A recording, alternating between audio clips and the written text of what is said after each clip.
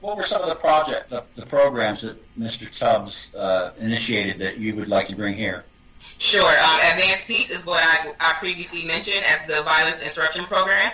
And Michael Tubbs also piloted a universal minimum income program where families were chosen and given living stipends with no strings attached. And the studies show that folks who have been in a state of generational poverty use that money to do things like improve their job skills, put their children in extracurricular activities. Some of them bought beds for their children.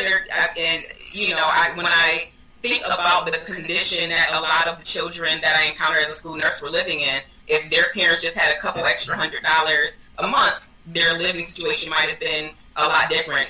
There's a story I tell often about 3 little girls. They had lice. They were sisters. And I called the mom. It was a Tuesday. And I said, hey, the girls have lice, but it's okay. Just come pick them up, shampoo them real good, bring them back tomorrow. I'll check them, and they'll be good to go. She said, well, they'll be back on Monday because I can't afford, I don't get paid until Friday. She couldn't afford to buy shampoo to get the girls taken care of to come back to school, and they would have missed 3 whole days of school